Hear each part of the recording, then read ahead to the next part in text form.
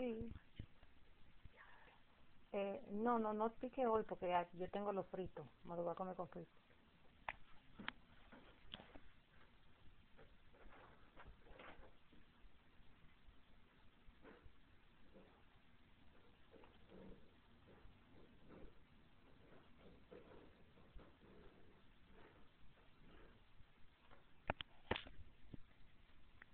They sent some letters out to you as well. And the letters pretty much say that, and I looked it up in, our procedure as well. They can't terminate the coverage if the state is paying for it. No, what the letter says is that they cannot terminate the coverage if the illegal aliens mafia members who are trafficking with the citizens' identities and government benefits and getting millions of dollars every year while the citizens are dying for lack of medical care. They cannot terminate this genocide of American citizens because these criminals are continuing to use the taxpayers' money to pay for fraudulent insurances that are given to citizens while the illegals are getting free 100% paid health care in our country, which is sold to them by the said criminals working at DSS, the Department of the Centers for Medicare and Medicaid Services, and the Social Security Administration offices. We have also contacted Mr. Trump's victims of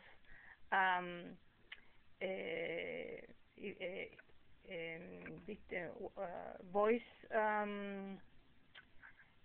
agency, which is an agency that is in charge of investigating and prosecuting the illegal aliens mafia members who abuse our citizens and also endanger the safety of our citizens for the in the violation of our laws. And this agency is called Voice. For those of you who would like to look at it, it is called Victims of Illegal Immigration and so on. So this agency will also get information about this call as well as the other calls regarding the cancer of Ms. Oyasun coming back after time because of falsification of federal Medicare records and the illegal aliens mafia members selling her New York State straight Medicaids to illegals and forging her signature to put her in Medicare Part B as in boy to continue the trafficking of government benefits and citizens' identities. And it is interesting that you cannot see the other dates that she requested the termination of this illegal medical insurance and fraudulent medical insurance because I have it all over the internet and the different investigative news reporters and news sources have it also. So it's interesting that you don't have it, but everybody else has it. I also interviewed many other citizens, and I was told that they are not allowed access to their Social Security records. Could you tell us why? Because I'm only Social Security representatives, what do you mean as far as being able to see their record on their computer? Like, what it is it's set up, as far as we have queries and things like that, that we can access as far as the record and just give them, pretty much give out or change information to the record on what it says. But, no Social Security beneficiary will have access to, the information as far as that. But they can change and request information off the record.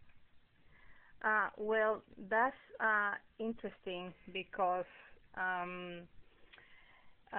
when I went to the Social Security Administration office, the lady in April of 2016, the lady in Batavia told us that, oh, this is such a weird thing because this never ever happened to anybody. You are the only ones who this happened to, that you cannot get access to your records online. Oh boy. I'm going to submit a form, so it will allow you access to um, your Ms. Oyason's Social Security records and Medicare records online.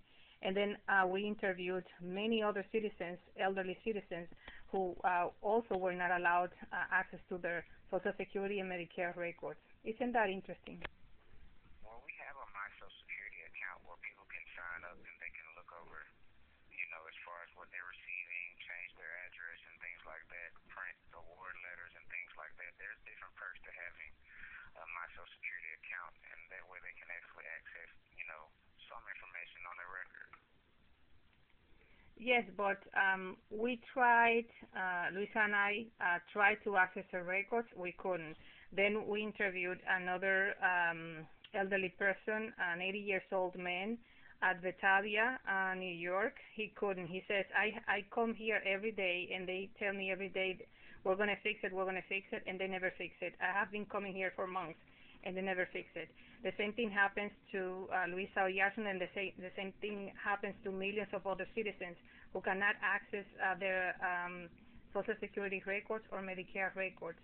And also, could you tell us why 6.5 million American citizens are getting Social Security and they are past 112 years old?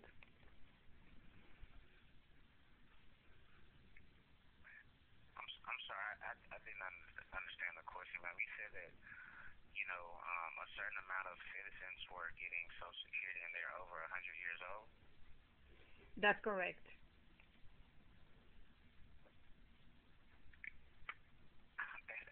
That's actually a new one to me, Ms. Martinez. I'm not familiar with that at all. Just to be completely honest with you, ma'am, I'm not familiar with, individuals. I don't know any individual, who is 112 years old, over 112 years old, receiving Social Security.